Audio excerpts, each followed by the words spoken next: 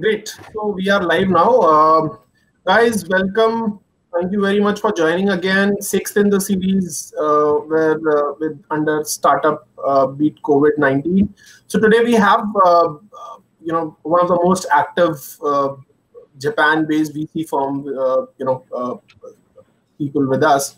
So let me introduce you, Ebiara-san, Takeshi Ebiara-san, who is one of the founding general partner in Rebright Partners, and Bridge Bhasin-san. Bridge is a very known entity in our ecosystem. All of us, most of us know Bridge. So Rebright has been very actively investing in India for a long time, and we all are eager to know how this current situation, current COVID-19 is going to impact not just Rebright Partners' way of looking at Indian ecosystem, Indian startup ecosystem, but also the rest of the Japanese VCs. How is this going to hurt or push the overall sentiments of Japan VCs?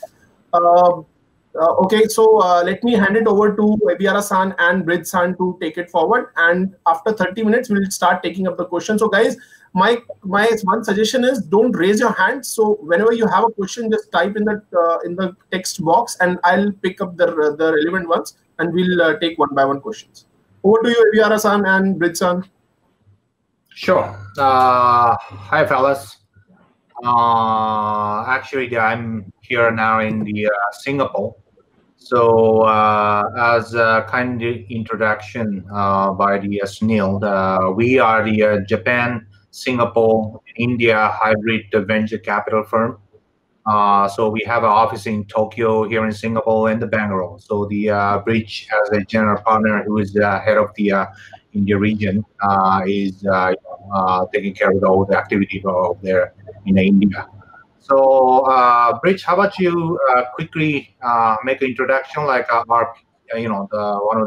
of the example of portfolio company and recent activity, etc.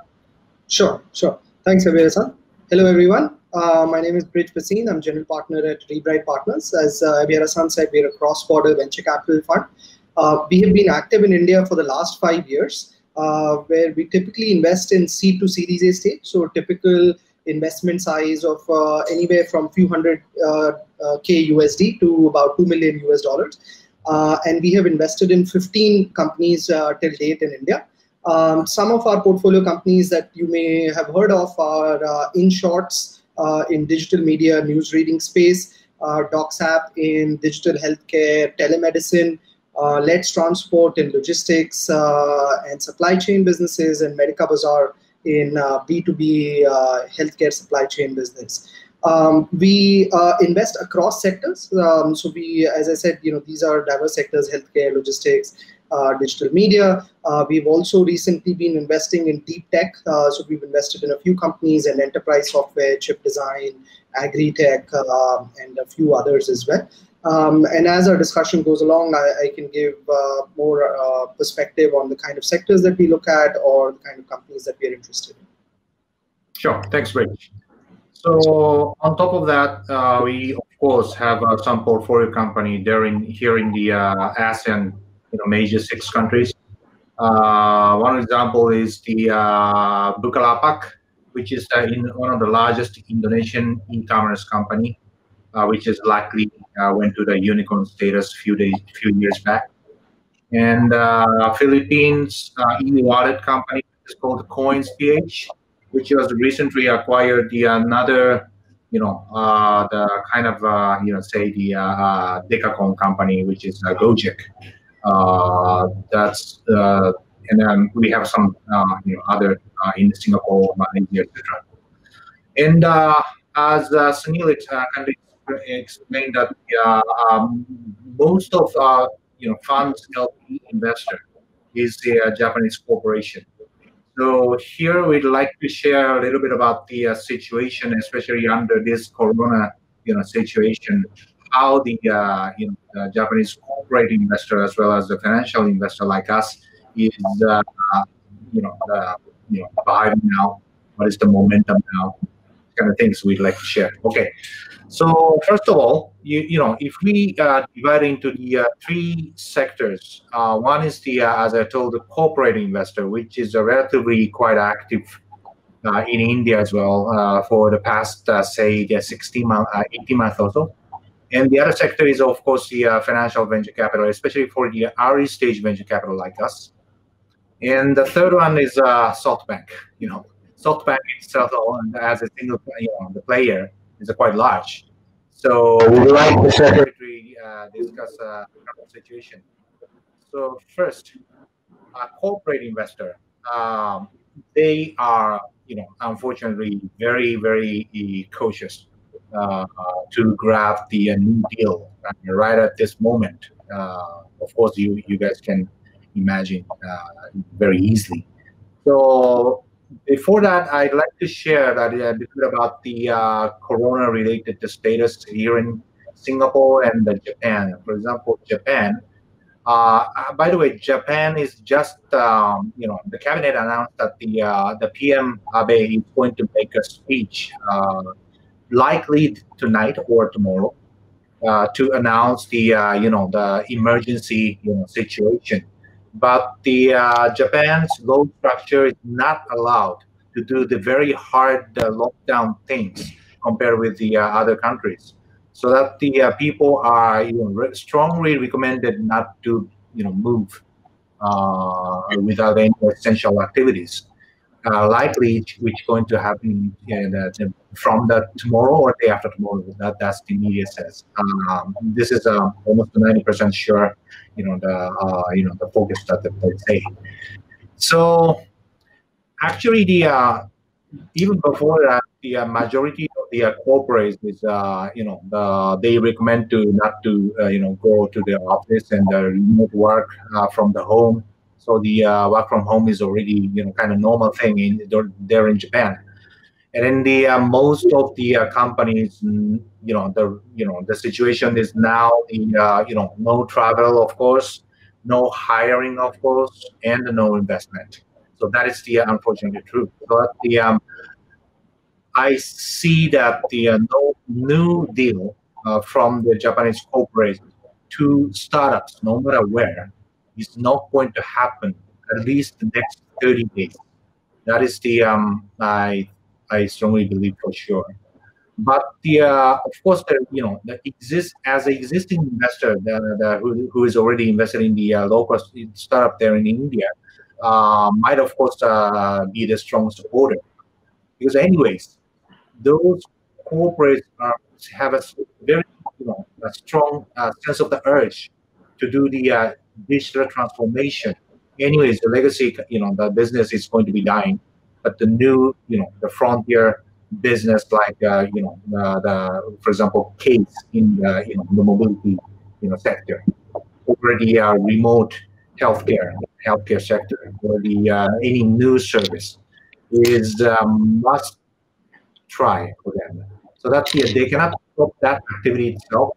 You cannot stop their activity to engage in the startups who is doing the innovation things. So that no matter how, they're gonna come back. But right at this moment, it's kind of a the very emergency mode and some kind of a panic mode.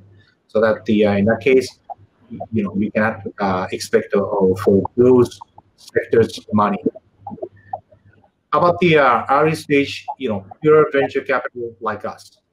So we are very opportunistic, behaving, creatures. So especially the people's now super bearish. That is actually the very good momentum for the people like us. So of course, it really depends on the micro circumstances, but at least for us, that is the first perception. So that the we won't never stop our investment. So yeah, please reach out, and we are happy to talk with you via online. So I believe more or less the the pure financial stage investors' behavior or the mental momentum is like more or less, I think. And lastly, the SoftBank. SoftBank is obviously they're in a bit difficult situation, especially for the financial situation. And the rumor says that they're going to do the private one, because the to be public in the corporate and the the GP of the the mega fund is not easy.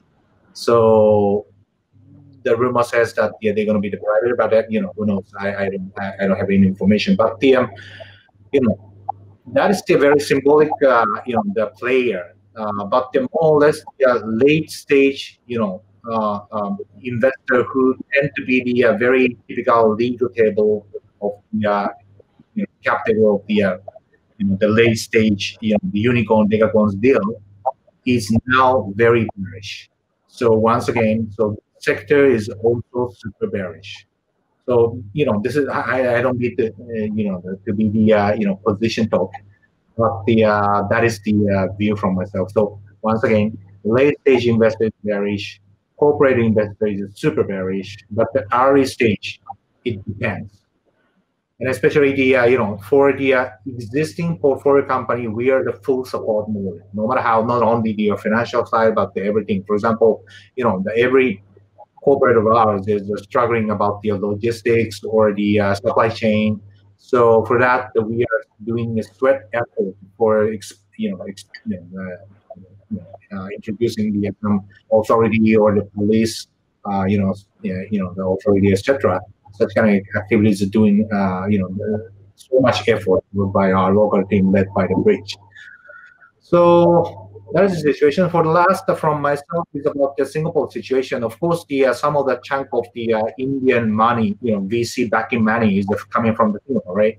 So Singapore just announced, the government just announced that the kind of a semi-lockdown a few days back, which is starting from tomorrow. So semi-lockdown means that the people not not banned to get out, but the business is banned. So you have to close the school, you have to close the office, you have to close the retail, but the people are not forced to stay at home. So it is okay, but of course, we are strongly recommended to stay at home. But that's why I say the half lockdown kind of thing is going to happen from the tomorrow. So the situation is likely, the very near situation to India. But I think the venture capital situation is the same. I think, of course, one of the challenge for us, for all of us, is we are not able to travel. We as a seed stage investor, of course, at least one time, we'd like to see the founders who we are about to invest face to face at least one time. But under these circumstances, we changed this. Our dogma that is not necessary. So we will start the conversation and to make the deal done online only. So I believe such kind of a behavior is going to be the new normal. I think we have to accept this situation as the new standard. I think I'm not the the specialist. I'm not the doctor, scientist, so I cannot say how long this situation is going to last. At least we have to prepare that this is the new normal. So that we already changed our rule that we don't have to physically face with the founders who we are about to invest. So that is one of the tiny example, but such kind of a lot of the things we as an investor also have to adapt to the new normal. Not only the founders.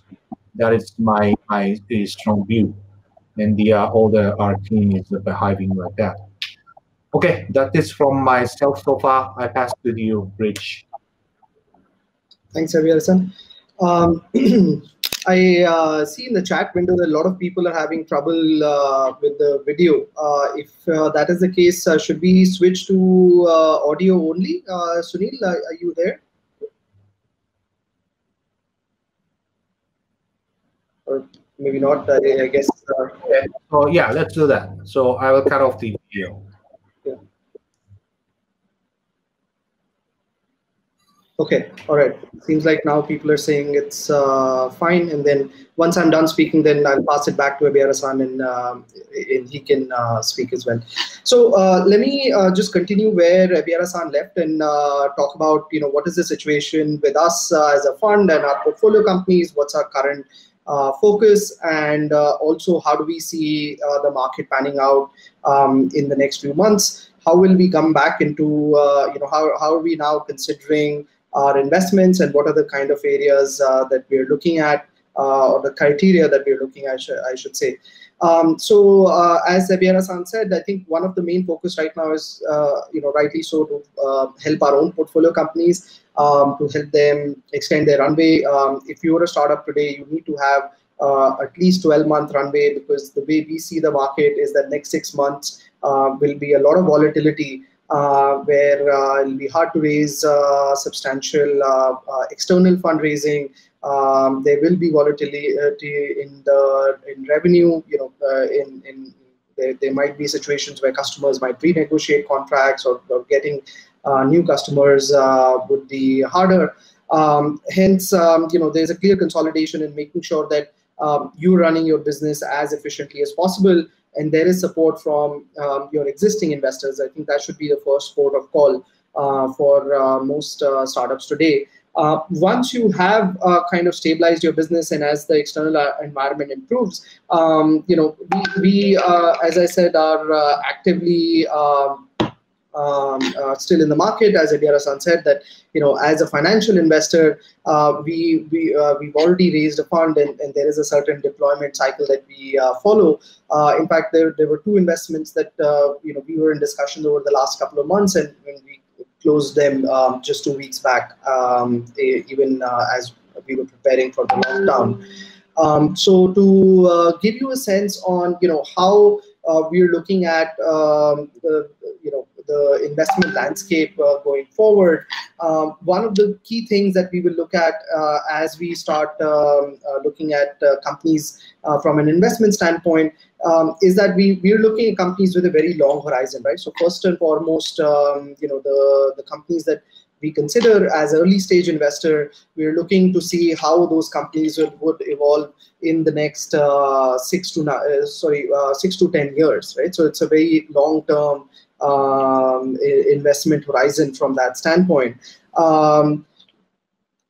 That said, there are certain criteria that we are going to pay a lot more closer attention to, given the current post-COVID scenario, right? So I think one of the clear things that we will be looking at is understanding if, first and foremost, if this is a business that has some inherent advantage in a volatile environment, right? So as you can see, there are certain businesses, whether it's digital news consumption or media or ed tech or even supply chain businesses that actually have had an advantage in the current scenario, right?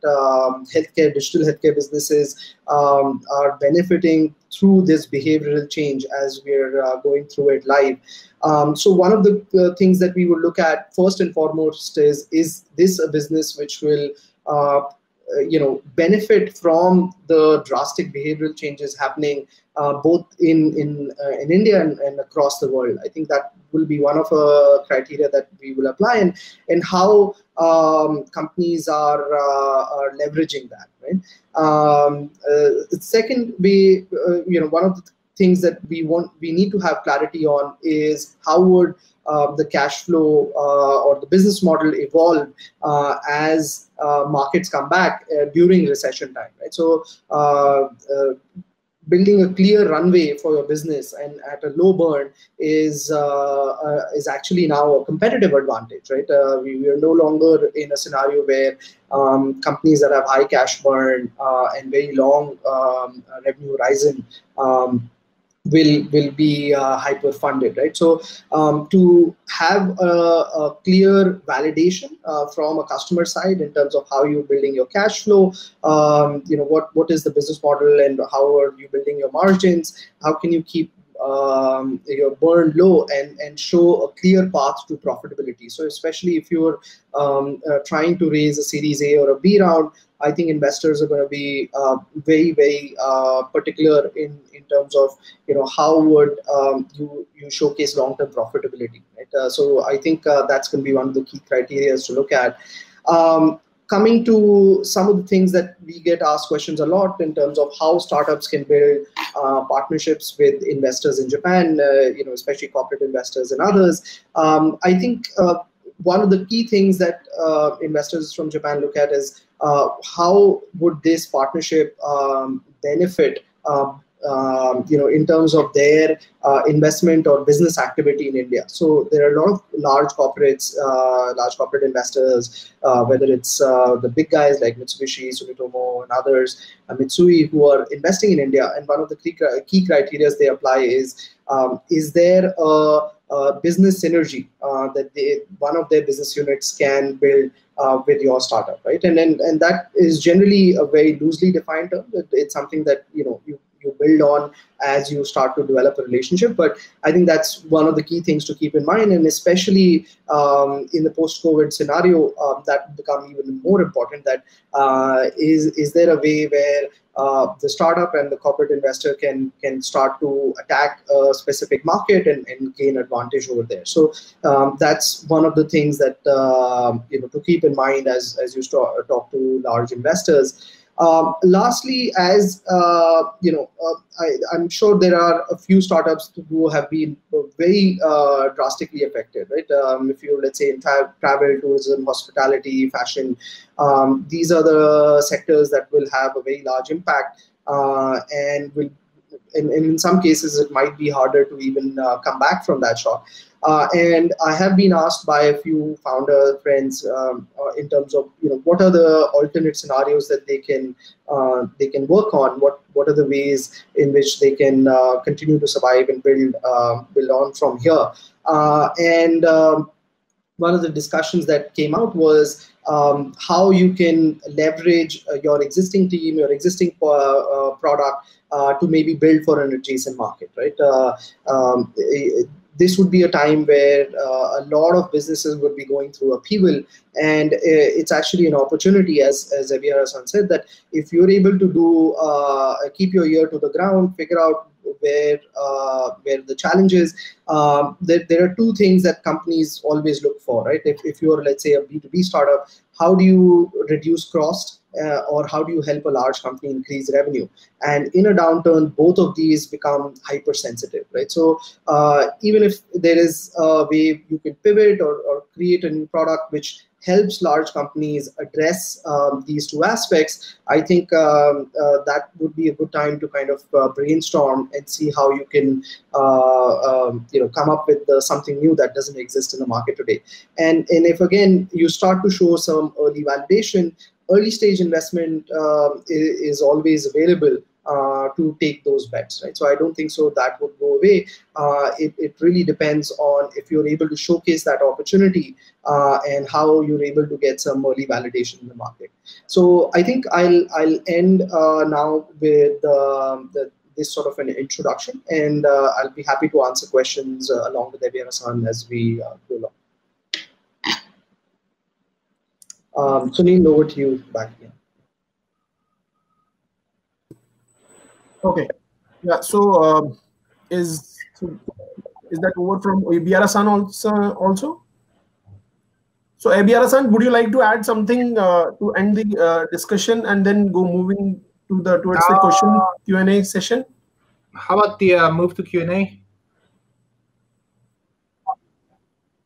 Okay. Okay. Yeah. So, yeah. So one of the question being asked is, which are the sectors you think are going to be the key takers of this situation, and which are the ones you think will be dying post this era ends? No need to say healthcare is the I think we better to divide into the two discussion. One is that even before Corona situation, the venture investing situation has been drastically changed for the past maybe 1 year or so. So the people tend to be super cautious about the bottom line than the top line, which is the profit than the revenue or GMV, right? So the but such kind of a momentum of the investor has been drastically leveraged by the COVID. That is the situation it's happening now. So that the any sector who can make profit is the top priority of all the investors. That is the no need to this. This is the the very top priority, and no any exclusion, exception. That is the one thing. And in terms of sector, of course, the the healthcare or the logistics or the supply chain would be now under this kind of the COVID era, taking the benefit. For example, in Japan or in Singapore, in Indonesia, most of the e-commerce companies right now say their GMV is say the 10 to 30%, bigger than the before Corona. And healthcare, no need to say. On the other hand, I think travel, no need to say, is just struggling, right? But the problem is what about the Corona situation is going to be settled down to be the normal mode? The people's behavior is going to be changed, or is going to be back to before the Corona. That is the the thesis that nobody cannot write an answer. So that that makes the investor very hesitate to capture such kind of the sector.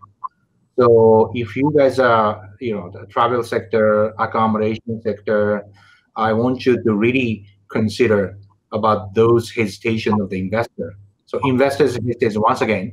So if the situation is going to be settled down, there's such kind of a behavior, go travel frequently or take the flight frequently is going to be back or not. That is the we still have a mentary fear. So it's not easy to to make investments for such kind of sector. And the other important discussion is about the the ad and marketing. So corporates not to spend the marketing, because anyways they cannot sell any they cannot sell the travel or the any hotel, etc. So that the inventory of the ads for the online is almost zero now.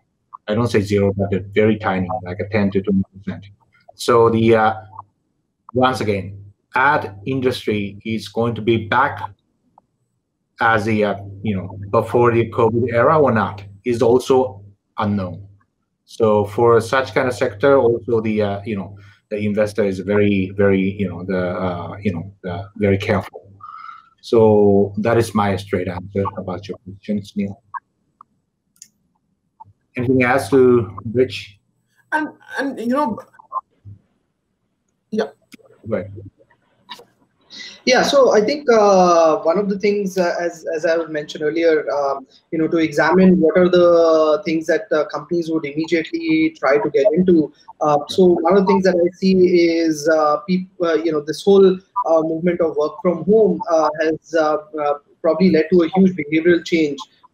Even in legacy companies, which probably never used to have something like this, right? So the way people interact and the kind of tools that they use will change. The way companies want probably more automation would want to come in, so there's less dependency on human interaction, because the way companies would like to do a longer term risk planning is they would want to not be in a situation where something like this happens, it creates business bottlenecks, right? So the entire way of business continuity planning will change around that, right? So these are some of the sort of opportunities that we can see, both from sort of corporate side and also in terms of traditional business and small businesses as well. So, 2 months back, there was a huge buzz and everyone was talking about the shared mobility and stuff. What do you think? How is this going to be impacted? Because after this, I don't know how people will take the shared thing concept going forward. Abhinav, you want to take that? We have Smooth as our portfolio. So once again, at the right very moment, nobody cannot predict that the people's behavior and the lifestyle is going to be back to the exactly same situation as before the COVID. So that makes lot of most of the investors to hesitate to take the investment opportunity. That is unfortunately the same as even the early stage investors are same like us. So, but the some sectors have the strong belief. For example, the healthcare. Of course, in any situation, healthcare is definitely needed. But if people would still frequently travel around or not is still unknown. So unfortunately, I don't have a right answer at this moment. But the one thing for sure is, once again, business corporates, they have no choice to do that. For example, the OEM company, Toyota, etc. They have to shift into the shared mobility or the autonomy or the the much more efficient mobility like EV. So I don't think that effort won't stop. It won't. It will stop. So, but from the much more larger perspective as an investor, including the financial investor or a late stage investor like a PE, I don't have a right answer at this moment. And I think just to add, is from a local India standpoint, I see there are two scenarios. One is the immediate short term in terms of next 6 months, and then the long term, right? 6 to maybe like say a year from now, right? So in the short term, I actually see there'll still be a lot of concern around how COVID would what would be the kind of effect locally, right? So I don't think so. The fear for cases or the threat of the disease would go away, and people would sort of gravitate more towards personal transportation or using shared mobility from a standpoint of, let's say, small scooters and stuff which are single use, right? Whereas one person use. And maybe the services like pooled or small vehicles that are or buses and stuff maybe a little bit lesser in the short term, right? But if you see a long-term horizon, a year or more, I think we would come back to where we were once there is enough immunity in the general population, or when we have a vaccine and the threat has gone away. So, digital payments are definitely gonna get another level of push. Do you see this also happening to the crypto? Sorry, your voice is cutting. Can you repeat once again? So how do you see the cryptocurrency moving from here? Is the situation a conducive environment for crypto to pick up and go to the common public? Bridge, go ahead. How about you?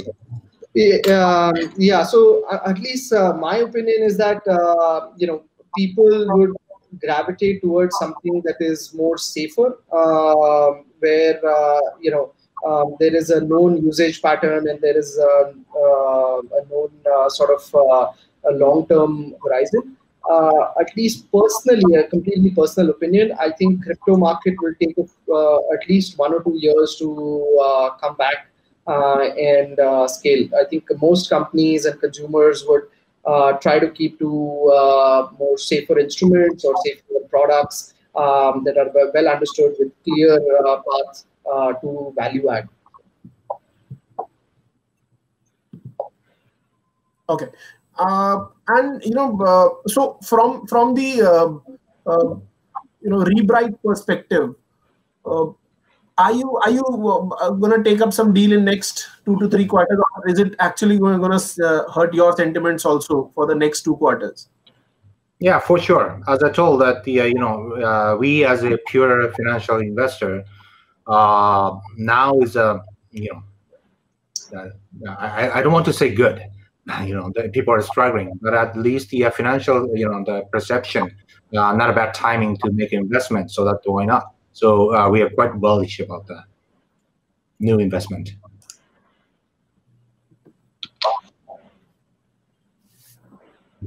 So,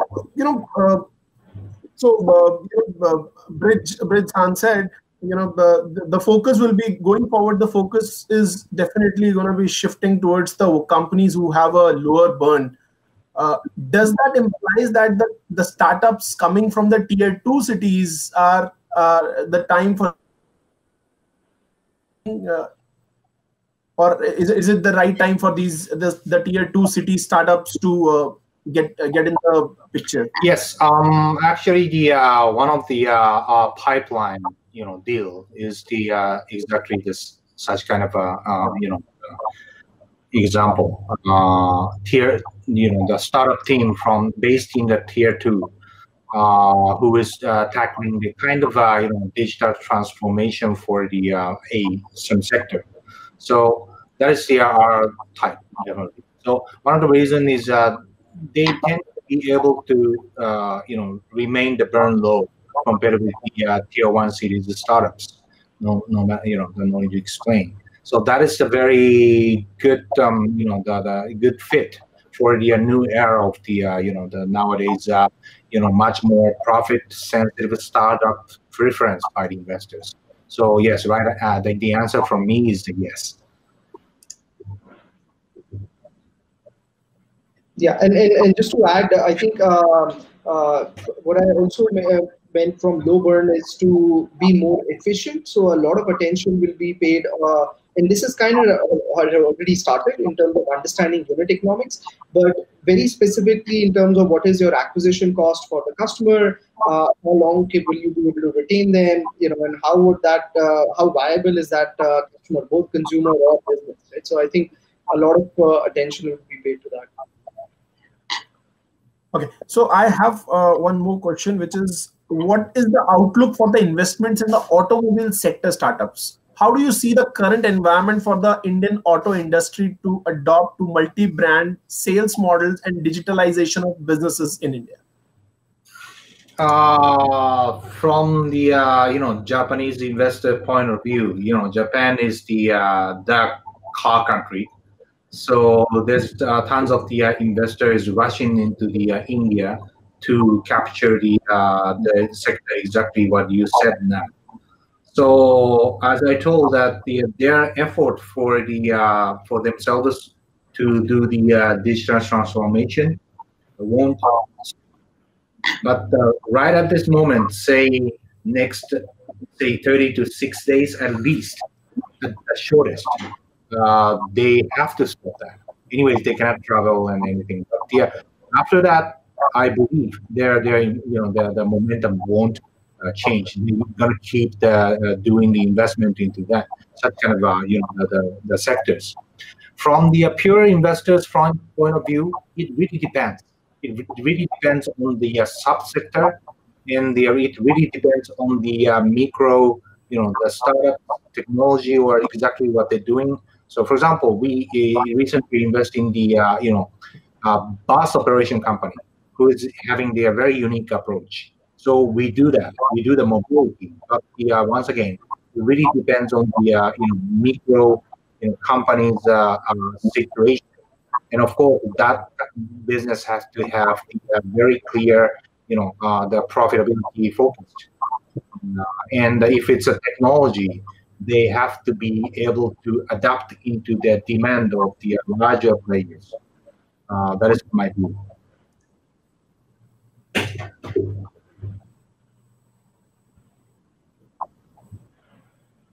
Prince, would you like to add something on it?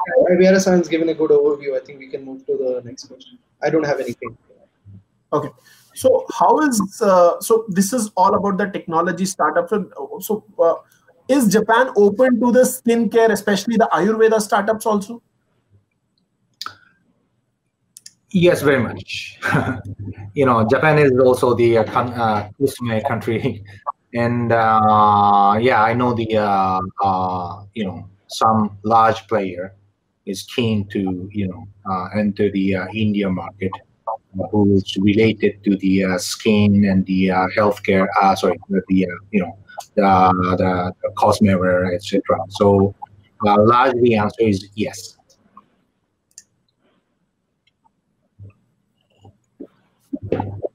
And there are some of the people who wants you to take a deeper dive into the healthcare sector. So within healthcare, what are the key areas you think will pick up from here? Will it be telemedicine, diagnostic devices, or what are those subdomains you think going forward will pick up? I think overall, very broadly, foreign investor, including the Japanese investor and the Singapore investor, are very much bullish about the healthcare sector, including almost all of the sector of the healthcare. But it's, of course, after the COVID thing, remote something. For example, we are the one of the lead investor of the DocSup. So their transaction is the surging now. And some remote ICU, for example, remote ICU is a very hot topic in the Western countries nowadays. And maybe the same thing is going to happen in India or any other developing country or Indonesia.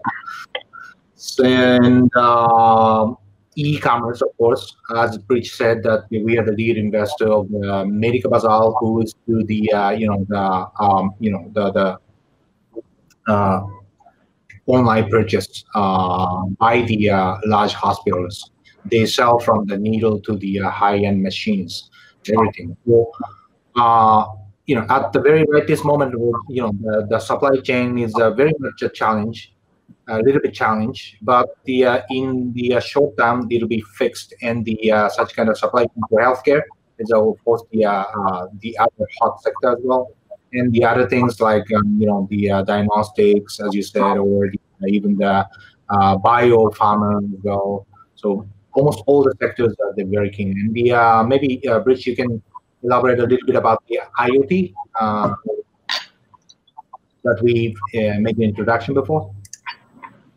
Yeah, yeah. So within healthcare, we're also looking at medtech and IoT-enabled devices. Those are a little bit harder to scale, especially when hardware is involved. But what we're seeing is a lot of companies coming up with alternate hardware, which is lower cost but high throughput or high validation from a clinical standpoint, and it's getting a lot of acceptance both in the medical community in India and outside. So definitely continue to look in that space as well.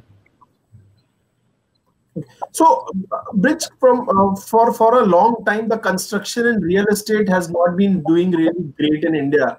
Do you think this situation is going to be the last nail in the coffin of this sector? No, so I don't see, construction and real estate can never really go away, right? People will always need houses and offices to work out of. But what we've had is a very long and protracted correction. And with real estate especially, it started even a few years back with RERA being implemented. I think what the industry was hoping, with the green shoots coming in the last few months, was that the excess inventory was getting cleared, and this year they were hoping for a turnaround, which now likely looks not happening. I mean, looks quite unlikely. On the real estate side, the commercial real estate leasing was actually doing pretty well. So if you look at the major cities like Bangalore and Gurgaon and Pune and others, Hyderabad, there was a huge commercial real estate demand growing in double-digit per year. That actually I think will see a major softening as companies will do hiring freezes, or there'll be at least some layoffs. And in fact, this whole work from home movement will accelerate further. Unfortunately for real estate and construction, it would be the hard times would continue. Construction might benefit from infrastructure spending. So, one of the stimulus measures that the government will have to take is increase government spending and continue to do so, especially on the infrastructure side. The construction industry might benefit from that. Thank you. So, Ebihara-san, my next question is to you.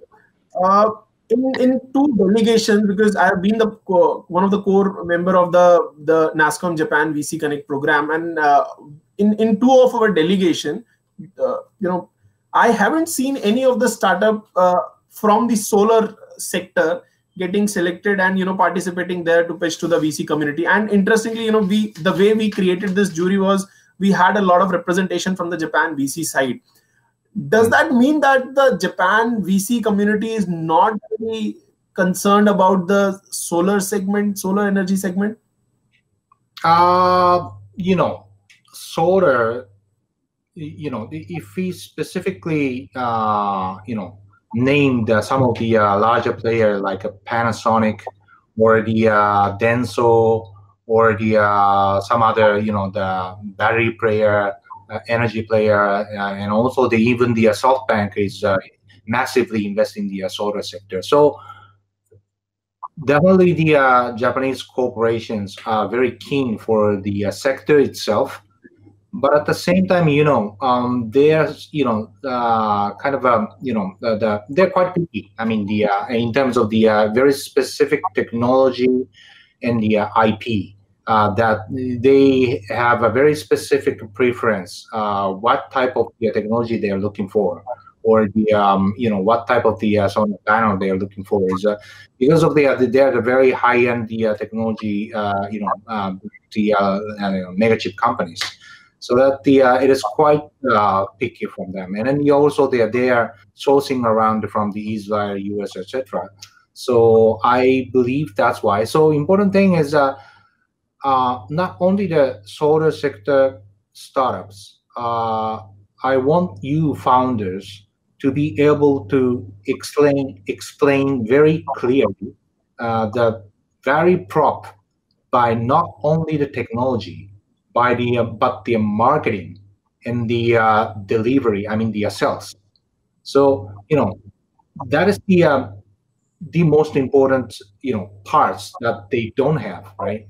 So not only the technology sourcing, but that they are looking for the partner sourcing to deliver their technology and the product.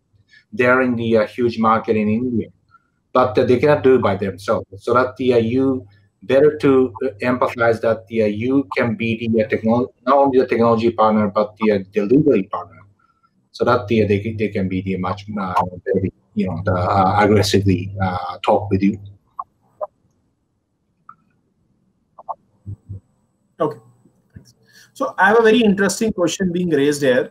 We are a wellness retreat platform, even though the current situation has impacted our bookings, but our traffic has jumped 2x due to the increased user engagement on the content side during this time. Looking for now, the founder wants your view that how investors are going to take these interim metrics while evaluating a startup. Bridge, go ahead. Yeah, so unfortunately, I don't think so. The spikes during the lockdown period would, while the additional engagement is really great, investors who want to see what this additional digital engagement translates to in terms of long-term business, right? How does that translate into your business model? How do you monetize that? So unfortunately, I don't think so. Even for, let's say, even content companies, while people are at home, there will definitely be a spike in terms of content usage, but that will probably shift as things return back to normal. So the question really would be that how did you use this additional traffic, and how did that benefit your business long term? And if you can demonstrate that, then maybe there's an opportunity that investors might back you on. Thank you.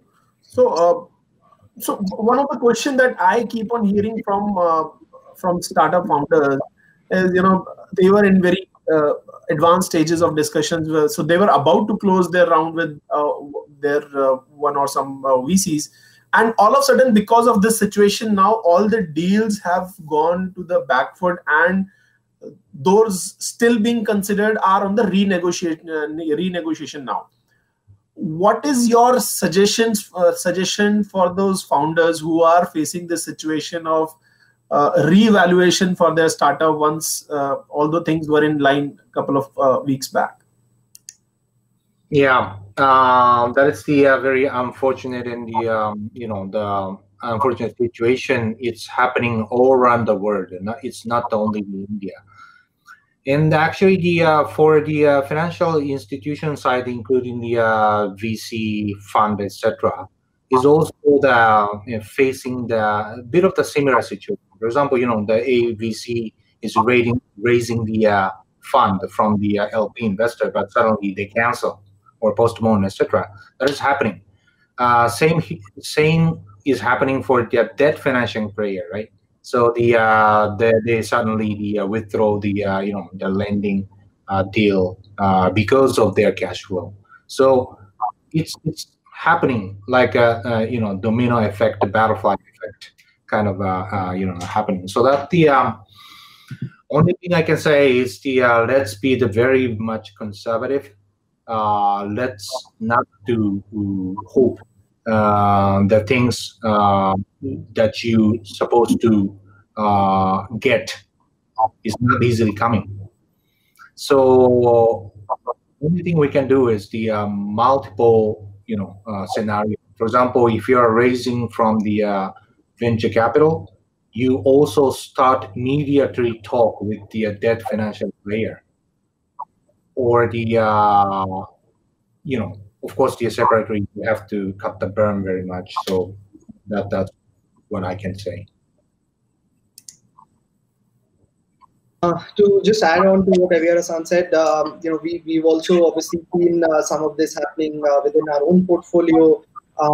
So a couple of things. One is, if you have a signed term sheet, the likelihood of it going to completion are obviously higher. But if pre-lockdown you didn't have a signed term sheet, then obviously all bets are off. Everything would have to be rethought through. I have also seen cases where it is a signed term sheet, valuations are being renegotiated, and again, it depends on business impact. I think one of the things that you can try to use to salvage the situation is see what you can project post lockdown, right? So once you get out of this situation, how would you be best prepared, or what have you done to prepare your company, your business to leverage and sometimes even take opportunity of some of the behavioral changes that have happened, right? And if you can clearly demonstrate that opportunity to the investors, then maybe there's a likelihood of at least going through and closing the round, even though if it is a smaller negotiated valuation. So I'll take another 2 or 3 questions and then we'll wind up the session. So, I have another question. The founder says, we are a language technology startup enabling B2C businesses localize their website and applications to multiple language through AI and ML. Now, digital businesses is on the upsurge due to the current scenario. What is your outlook on this situation and the startup? If the business is, if all of your business process is concluded online only, there's no any physical activity, including the sales, then the this COVID situation won't affect your business, right? But if you have any physical activity, for example, sales, then you have to be very careful. It really depends on that. But the overall, we monitoring very carefully all of the portfolio company, not only the India, but the Indonesia and other Southeast Asian countries. Digital concluded, business startups KPIs are surging now, like a media company, etc., or the e-commerce, even the e-commerce. But e-commerce is sometimes, the having the delivery, the struggling. So that it really depends. But the overall internet, the percentage of your business processes, online completion or not, is really affect. That's my view.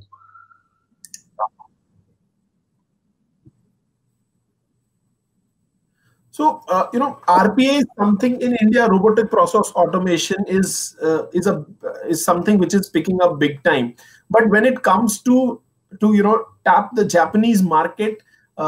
I don't see many of these RPA firms able to tap to the ecosystem in Japan. All of us understand the language barrier. Definitely, the language barrier is one of the biggest hurdle for the Indian RPAs to be implemented there.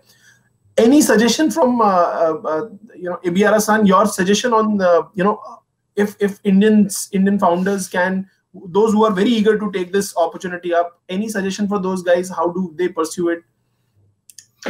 Oh, actually, we just invested in the RPA startups recently, only a few weeks back, if I'm not wrong. So actually, I don't think the language would be, the very much, entry barrier. Even though the kanji 2-byte character, it's not so hard for the to translate by the dictionary, etc. At least my our experience for the to the DD done the DD for the RPA the pipeline that I explained. So important thing is to have a partner.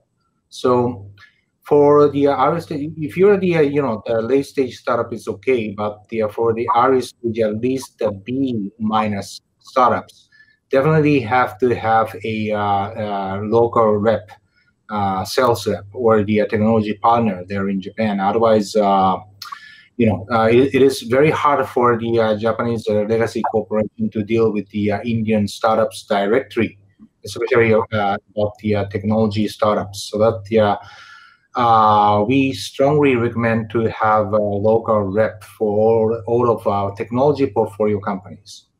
If it's a service company, I don't even recommend to get into the Japanese market. It's quite tough. So the the business custom is totally different. So that's my advice.